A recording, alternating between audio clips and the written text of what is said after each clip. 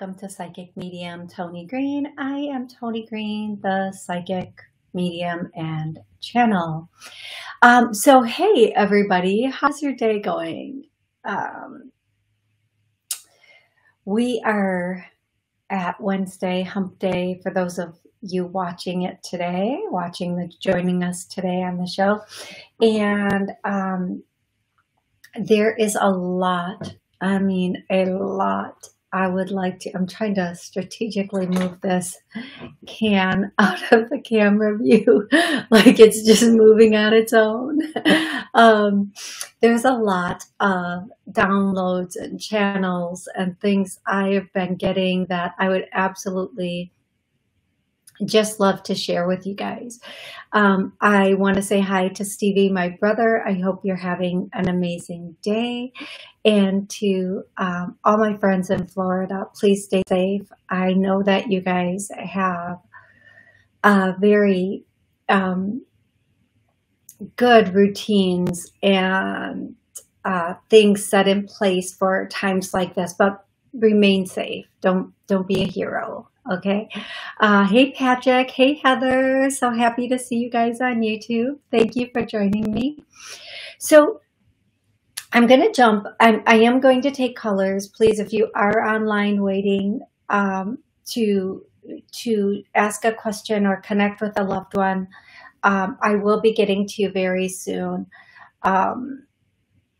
And the call-in number is 845-277-9131. But there's some things that are really coming through, and we're coming through very, very loud this morning, and they're still in my head ringing. So I just want to share them with you, and hopefully you'll find them to be helpful for you either today or another day or whenever. Oh. Here we go. I always say we come from love, we return to love, and our purpose is love. Okay?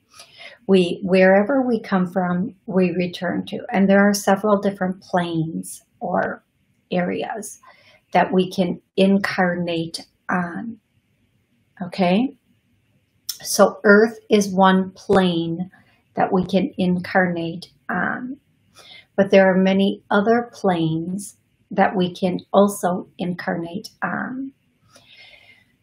One of the things that is, I get asked a lot, what is my purpose? And I always say, every single person's purpose is love.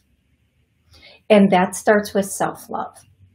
Now, I'm not going to say if you don't love yourself, you can't love others, because I know people who don't really like themselves, but they love animals.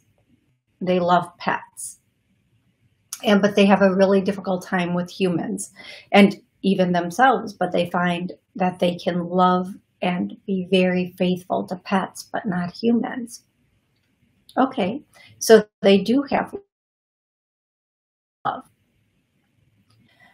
One of the things I was getting this morning that's so important, and they really need this message to get out, and I hope it's helpful for everybody, is when I say we come from love, we return to love. We come from light. We return to light.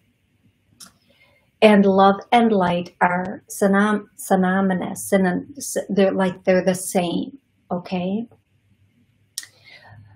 The more love you are, and that's an important way of stating that, the more love that you are, the more love you become, not loving, but the more love that you are, literally, the lighter you become. Now, this doesn't mean you go from, let's just say, 300 pounds to 90 pounds. That is not what they mean by lighter. Your energy becomes lighter. You feel like you're floating. You feel often like you're airy-fairy. Your head is in the clouds. You're very optimistic. You have this unwavering faith that nobody can touch no matter what. So the more love you become, or you are, the more love you are, the lighter you are. Okay, so, and if you have questions, please ask them. For everybody on YouTube watching, you can put in a question if you have a question or a comment about what I'm saying. Now, when you are love, your body is whole, you feel full, you feel healthy, you are actually healthier, and if not completely healthy, and you have this new perception of the world. Many of the greats have said many times, and not just one, that you are not in this world. This world is in you. And a mind in chaos will create a world in chaos. A mind in turmoil will create a world in turmoil. This is not that the whole world is going to be in turmoil because your mind is in turmoil. This is that if you are in turmoil, the parts of the world you will experience will also be in turmoil. If you are love, the peace comes in, your mind is open to receiving guidance and answers that just pop in that you need, and you find yourself being in a state of peace, which means that you're interacting, or the parts of the world that you're interacting with will then be at peace. And I know this is a very difficult time. If you watch the news and you partake in other things, you can think, how is that even possible? How could that even be possible with everything going on? Don't you know there's a supposed war going on in the Ukraine? Don't you know there's this? Don't you know they're threatening that? No, that's not my world. And you might say I'm naive. Am I? Am I naive? Way back when there wasn't internet and televisions, when something was going on in one part of the world, that was their problem. That was their issue. And it wasn't our issue. We didn't even know about it. We didn't even know it was going on. We didn't step in. We didn't feel like we were the big brother of the whole world. I don't know that we're supposed to be the big brother of the whole world. I think we're supposed to be the big brother of ourselves. But whatever, that's just my personal thing-a-ding. So if you can get to that place where you can take those breaths in, and when you release, when you breathe out, you just really feel it going. You're just like, holy fudge, that's better than some other things. You put yourself in this really amazing place. Now, one thing I want to say is everybody wants to be at peace, and everybody wants to be in a peaceful state, and everybody wants a good life, but they don't sometimes want to let go of what they need to let go of to be in that space of peace. And I'm just going to take a moment to explain that to you, because it really is it's going to click for some people. So relationships, we view them as extremely important in this life and in this world. And don't get me wrong, they are. Don't get me wrong, relationships are very, very important. But we have this sense of loyalty and obligation to people who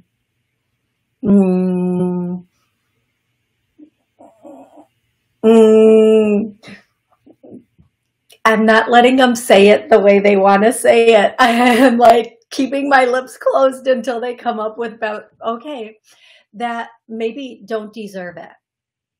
Okay, for whatever reason. And there are some people that we don't deserve their loyalty also. Don't get me wrong, this goes a lot of different ways. Okay. I'm just saying. Um, but what I'm going to say is if somebody brings, if their energy isn't matching where you want your energy to be, separate, get your energy to where you want it to be, and then let them catch up, or not catch up, but let them be who they are and you be who you want to be.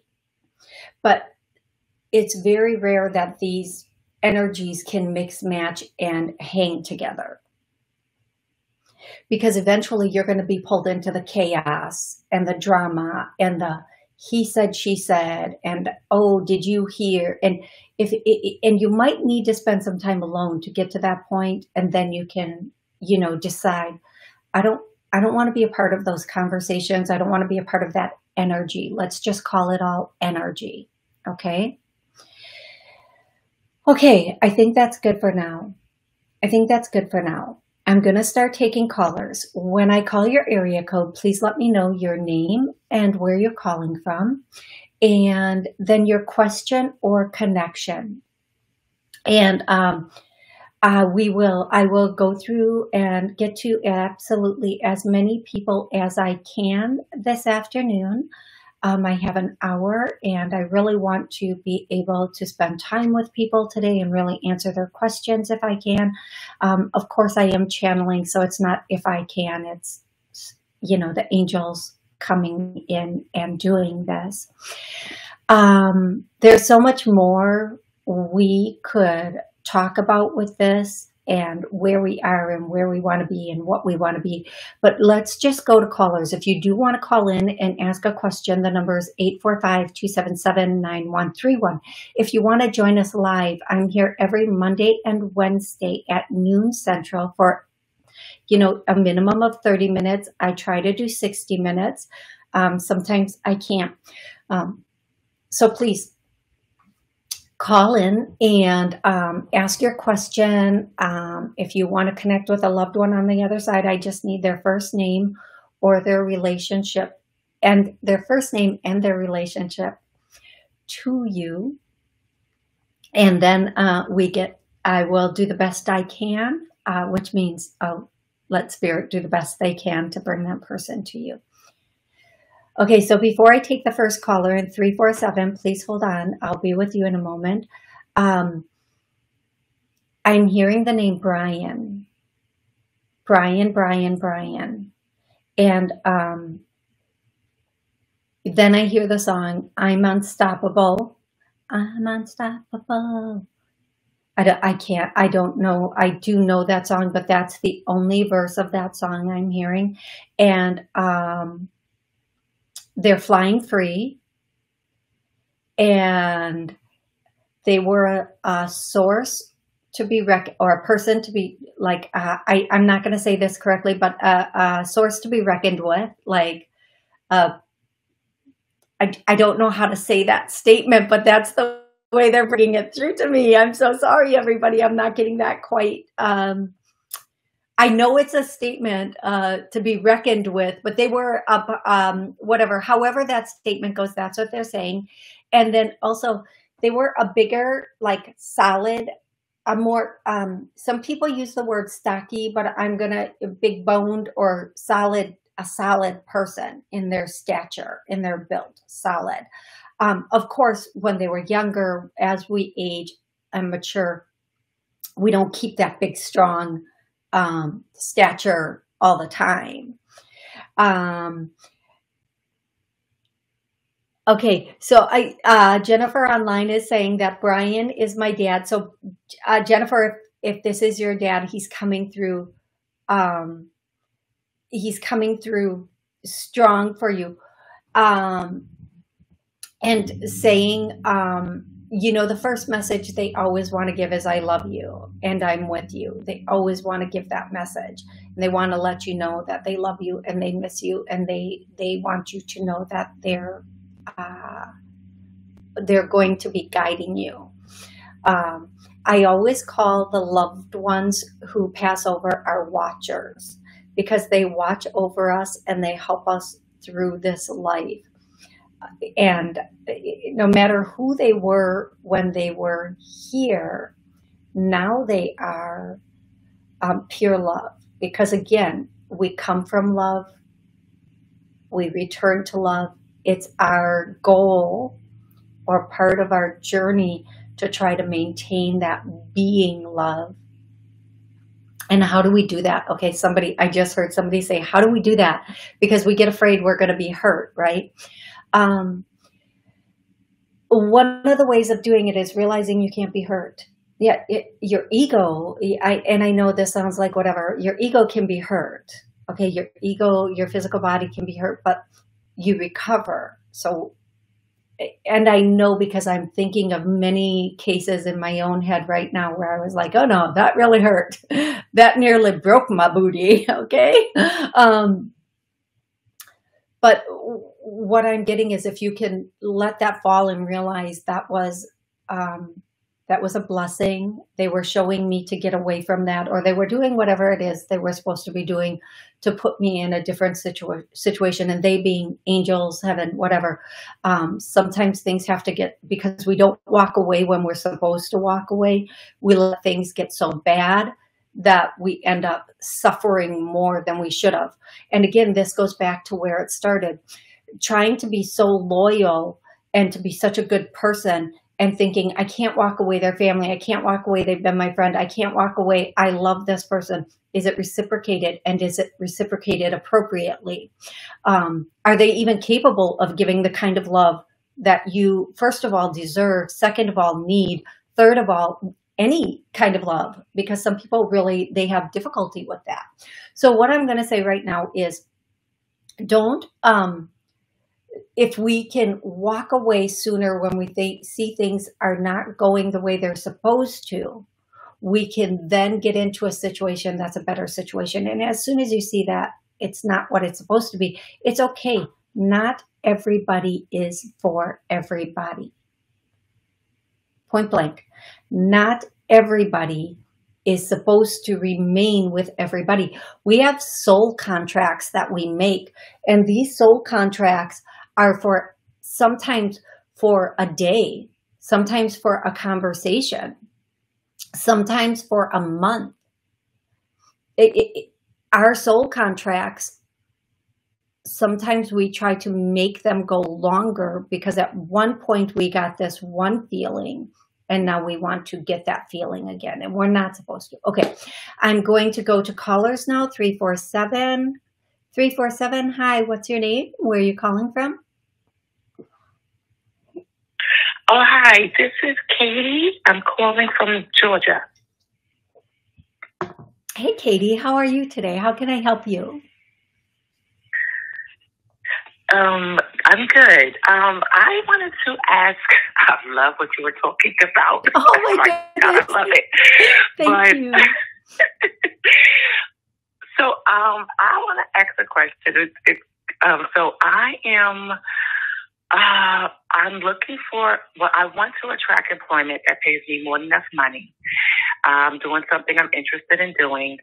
I do currently, I took a little, like a tip project, but it's not really paying, anything, and I'm not doing anything interesting, but I just took it so I could at least have some kind of income.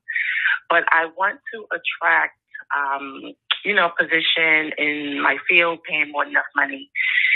And, I wanted guidance about that. Okay. So thank you, Katie. The first thing I'm going to do for you, everybody listening, re-listening, we're going to clear anything stopping or blocking us from our perfect position that brings us more money than we want and need. Okay, so let's clear that. And then let's clear this position also has really healthy culture and co-workers. So let's clear that. Now, Katie, one of the things I'm hearing, actually, I'm hearing so many things for you. And if some of these things aren't for you, they may be for somebody else who's listening in. So I'm trying to be very compartmentalized today, which I'm getting bombarded with so many messages today. So I hope all of these are for you, but if they're not, it's okay. Somebody else listening, it might be for them. But the first thing I'm hearing is you might end up with a position where at least temporarily or part-time, it's a from home position. Okay. So whatever this position is, it might allow you the ability to at least like certain days or some days, or unless there's a meeting, you are working from home and you're able to do some things. I also hear the word subcontract or contractor. Now, this to me, I'm going to give you like a little example of this. Let's say you have a certain set of skills. I do not know why that keeps coming out. It's from that. I think I've never ever used that statement before, but now every time I use it, I see that movie clip of that guy going, I have a very specialized set of skills and I will find you. And every time I say it, I'm so sorry. That makes me break from my channeling. Jesus, Moses and Mary, let's get back on track. You have a very specialized set of skills. But, oh my God, I laughed so hard I snorted. I'm so sorry, everybody. I'm so sorry you had to hear that. You can almost, it's almost like you can set up your own little entity and contract that out to certain companies and not necessarily be employed. How do I say this? Not necessarily be employed by them, but like you're doing work for them.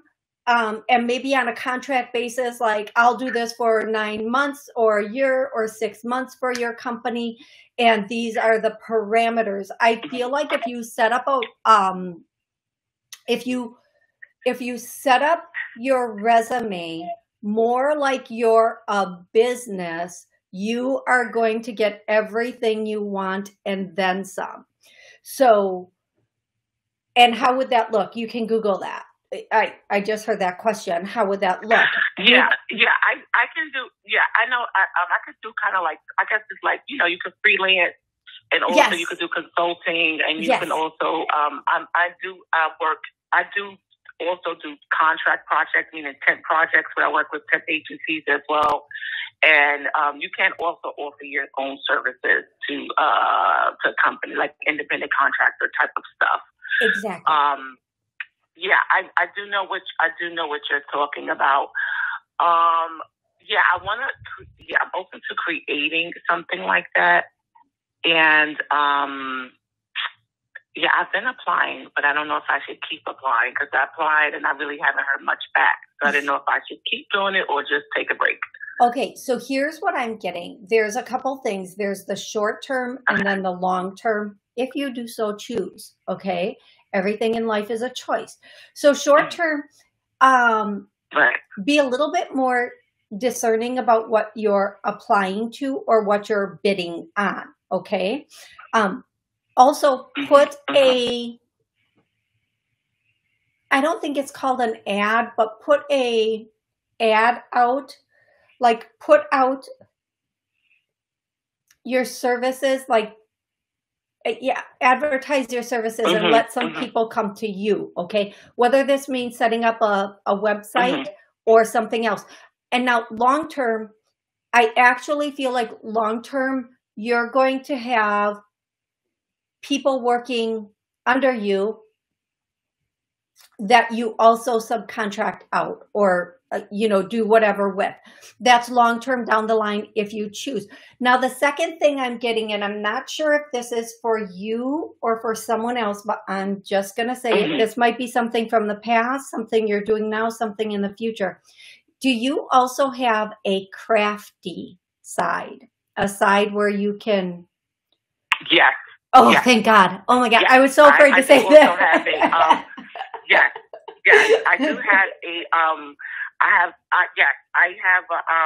I wanted to, like candles, body butters, t-shirts, like fun stuff. And also I do food too. Okay, so I love that. Thank you for confirming it. You don't even know, like I was almost sweating. I'm like this. Oh my gosh, I'm gonna say it. Okay, I see you using your crafting ability to make some really very awesome things for hair. Okay, so the same materials like that. Some of the same materials that you're using for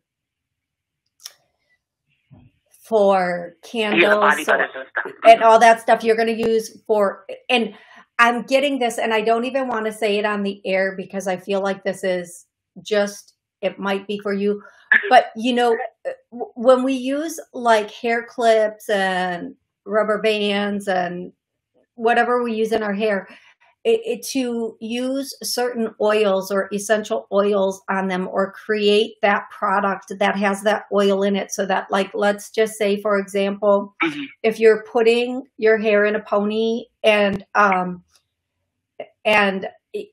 that has lavender, that's going right into like your scalp and that relaxation. But whatever it is, I just see you crafting some hair accessories. Thank you for that word. And being really good with it, and knowing you don't have to create enough for like the masses. You're creating very exquisite one-offs for people who are willing and want them, that will be able to reuse them. I hope that makes sense for you. And the crafting part of it, definitely double down on that, like the candles, the shirts, everything, double down on that and stock up on some things now, especially if you see them on sale, and start creating. And then in October/November, really start putting them on display, especially that second and third week of November. And then make sure you have a lot of stock in December and market them as unique Christmas gifts and holiday gifts. Just a little side note. I don't know if this is true, conspiracy theory or not. I don't know if this is true, but I did hear that the big chains, you know, Walmart and Target and a couple of other really big chains, cut their orders in half for the holidays. They had set orders and they literally cut them in half. Again, I want to say this, they're planning this. So we have to be prepared on our end with things like this, with your crafting and creating gifts. So you big chains, you do what you do. We got us. We've got us. You don't know. Like, we have to be able to look at them and say, you forgot who you were playing with. You forgot. We are the creators. We will create. That is what we are here for. Thank you, but no thank you. Okay, I love each and every one of you so stinking much. I will be back Monday at noon for 60 minutes. If I didn't get to you, I'm so sorry. I will do my best to get to you on Monday. Thank you and have an amazing weekend.